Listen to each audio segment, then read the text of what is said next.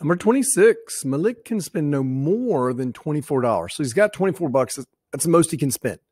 He wants to buy pecans and cashews. He'll pay $6 per pound of pecans and $8 per pound for cashews. So which graph here represents the number of pounds and pecans and cashews that he can buy? Well, if we look at them, we should be able to get the answer pretty quickly. So we know he can't spend more than $24. So if you look at these graphs, this is saying, hey, he could buy it here and here. Can he really buy 6 pounds and all the way up to 1,000 pounds? No. These graphs make no sense. It's shading saying that he can buy a whole bunch. We know he can't buy a whole bunch. He only has $24. So we know it's going to be the area underneath. Okay, underneath the line, underneath the equation there. Now, this is dashed right here. They're dashed saying, hey, you can't equal $24.